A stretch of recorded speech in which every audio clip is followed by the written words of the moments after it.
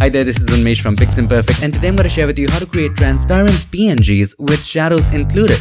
What does that mean? Well, let's say you have an object with a transparent background as a PNG. What if I told you that it came with its original shadow also transparent, so that no matter what background you slap it on, it will look absolutely realistic with its own shadow. So today I'm going to show you how to do that without having to dabble with blend modes, without having to worry about painting the shadows, none of that. It's pretty easy to do. So without any further ado, let's get started.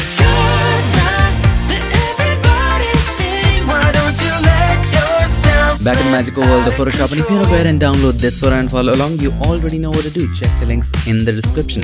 So let's say we have to select this purse and we want to create a transparent PNG of that. So first of all, you can use the pen tool for it. I would highly recommend the pen tool for products.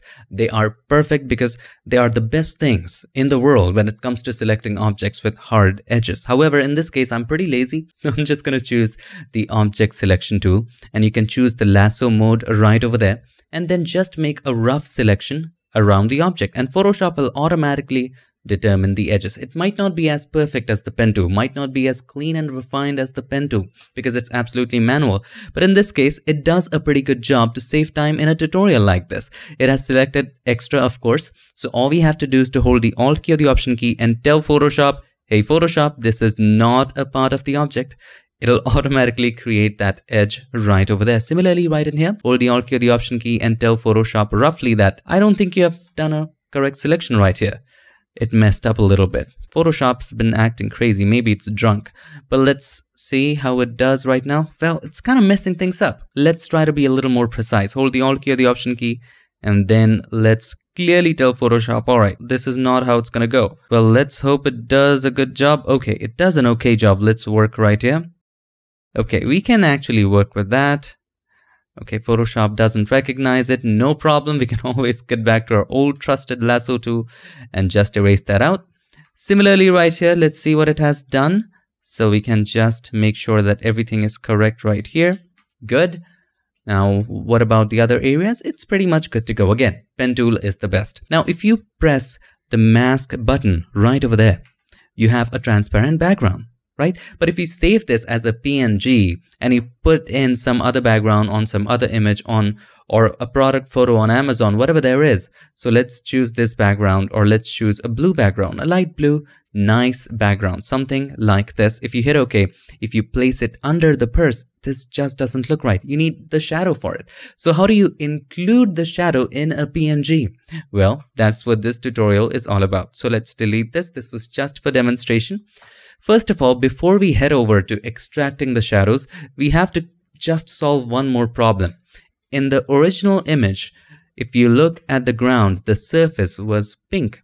And as a reflection from the surface, it's taking up that color on the purse. So we need to remove that color first before we head over to just extracting the shadows, because we can be placing it in blue, green, red, yellow, any colored backgrounds, and we don't want that reflection right over here. We don't want that pink tinge there. We need to get rid of that. First of all, hold the Shift key and click on the mask button to make it available, make it visible, and then click on the adjustment layer icon and then choose Hue Saturation. Now, using Hue Saturation, we will target those colors with the help of the hand right over there. Just select that and single click on the color that you want to target. It might not be perfect in the first go. We might have to adjust it. But for right now, let's take the hue all the way to the right, the saturation all the way to the right, just to see which areas are being targeted. If you look at these range sliders right over here, let me just scroll down. Have a look at these range sliders.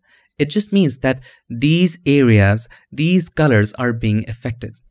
The top bar that you see is the color that you're selecting, and the bottom bar is the color that it's changed to. Make sense? So if I make a narrow range selection around this red, see that area right here is selected, and that's denoted by the top bar. And at the bottom bar, as you change the hue, let me just make it a little bigger. As you change the hue, see the bottom bar of that area changes, which means that we are changing that red to whatever color that's showing up right there. For right now, let's take the hue all the way to the right just to see what's happening right there. Now let's make it a little broader on the left hand side. Now these are transition sliders. The slider on the very left and the slider on the left, the more gap between these two sliders you have, the more transition you have between the areas that are targeted and the areas that are not targeted, the softer the transition would be. So similarly on the right hand side, let's increase it quite a bit. If we increase it too much, it's going to select the purse as well. We don't want that. This much is okay. Now the transition, as you can see, is very harsh. So let's make that transition smoother. Yeah, that seems to be about right. Now it's time for us to bring the saturation and the hue back to normal. So let's bring the hue to 0 and the saturation to 0 as well. So first of all, let's make it a little darker. We have already targeted that area by taking down the lightness. See, it's already getting a little better. Now let's play with the hue. To take away the pink, if we take it a little bit to the right, it takes that away. Now you can also play with the saturation, bring it down or bring it up. That's absolutely up to you. So I'm going to bring it up a little bit since we took down the lightness down. So if we just mess with the lightness too much, it just affects the saturation. So we might have to balance that. Okay, that seems to be about right. You can always get back to this later. But let's take a look at the before and after. We have absolutely removed the pink reflection. So pink light. Here's the before, here's the after. See that? We removed it. If it's looking too less saturated, you can always double click on the symbol right there. Now all of it is gone. It's not actually gone. We were targeting the reds. So we have to go to the reds right there with the drop down and then just increase the saturation quite a bit and play with the hue. Okay, now let's take a look. Here's the before. Here's the after. This one is a little better. Now it's time for us to extract the shadows. Now for the shadows, you might want to make a copy of this purse right there. So press Ctrl or Command J and you can name one purse and you can name the bottom one shadow. Okay.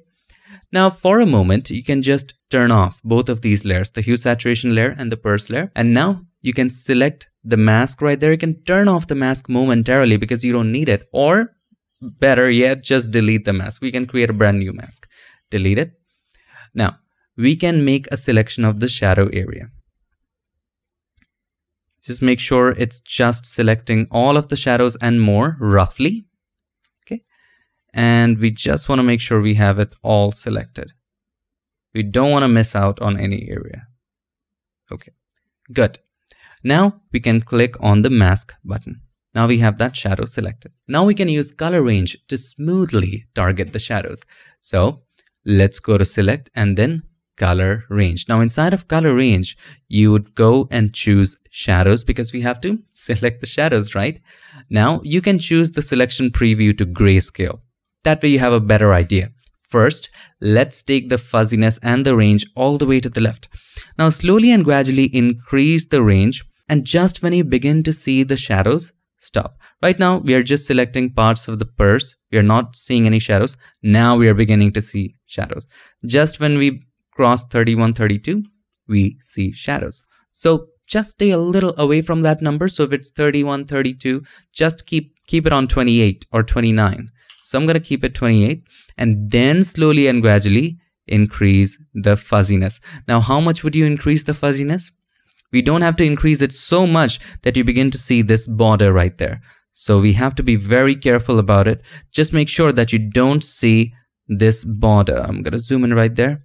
Gradually increase it. Just when you begin to see the border, stop. So we are seeing the border at about 80. So I'm going to keep it at 76. We don't see the border now. Let's look at the shadow that it has selected. It looks pretty darn good. I might take the range down even more because it's selecting it too much, I guess. So we're going to go at about 20. Feel good about 20? Okay, hit OK. Now we have the shadow selected. Now you can turn on the purse and the hue saturation and have a look. Pretty good shadow, isn't it?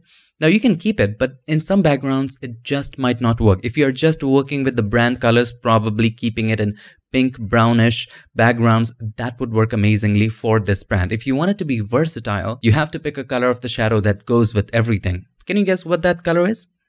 Usually, what colors are shadows? They can be dark green, dark purple, dark black, dark blue. What is common in all of that? Dark. And what color signifies dark? Black. There's no color that signifies dark better than black. So all you gotta do is to create a solid color adjustment layer and then just copy the mask. So click on the adjustment layer icon and then choose solid color and choose black, the darkest color right there. And then you can just copy the mask by holding the Alt key or the Option key, click and drag the mask to the black solid color adjustment layer, hit yes, and then you can delete this colorful shadow. If you need it, you can keep it, but this is pretty darn good. Now you can get back to the purse and refine the mask, but I'm too lazy to do that. Now you can save it as a PNG, but before you save that as a PNG, you need to crop it well, right? Just optimize it a little bit. So first, let's make a selection of the purse by holding the Control key and clicking on the mask button. Then we need to add the selection of the shadow. So hold the Shift key and the Control key and click on the mask of the shadow. Now all of that is now selected. Now press C for crop and hit enter. Now this is optimized, beautifully transparent.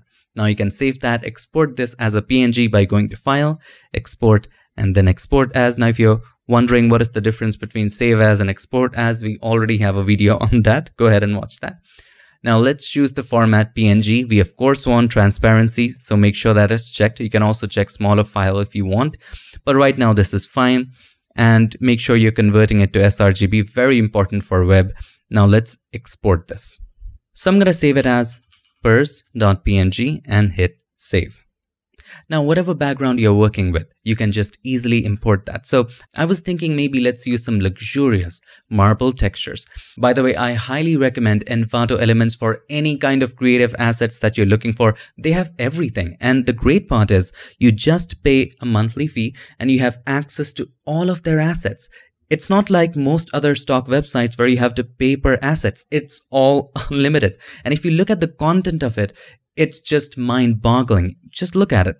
Stock videos, video templates, music, sound effects, graphic templates. They also have Photoshop actions, plugins, presets, everything that you name it. 3D and I don't know what not, add-ons, fonts, photos, any creative asset you want, it's all there. And there's an offer going on right now. It's about 70-75% off for the first month. So if you want to check out the offer, check the link in the description. So we are looking for marble textures. Let's see what we get. Probably we'll find something nice. There are some stock videos for it as well. So I like these. So let's directly download that. And they come with a license. Commercial license. You can use it commercially, non-commercially, anything. Just choose the project title. You can create a project title and you can choose add and download. So I'm just going to download this. So here we are in our Finder or Explorer and I have this downloaded zip. Right click on it and then you can extract the zip using anything you want. So I'm just going to extract it right over here. We have some textures, some very nice textures. So let's see what do we have. Some exotic ones. Let's go with this one. So we can just drag it and drop it into Photoshop on a brand new canvas. So let's say you're working with something, you're working with a magazine page or you're working with a magazine cover even or a billboard and you want to paste this, slap on this PNG. All you gotta do, purse.png, let's drag it and drop it over that. Take a look. It will come with that shadow. And that is so realistic, isn't it? Now, by the way, you can just unlock the background layer by clicking on the lock and right click on it and then convert to smart object. Press Ctrl or Command T, right click on it and then choose perspective. You can just add a little perspective here and just make it a little more realistic if you want to. Yeah, that looks cool. Okay. Hit enter and there you have it. You can add some wonderful text here to make it exciting. And once you have added a perspective to it, you can also replace it with any other texture. All you gotta do is to right click on it and then choose replace contents. And you can replace it with any texture you want. So let's go with this one, click on place and it will follow that perspective. Have a look. That is even more luxurious.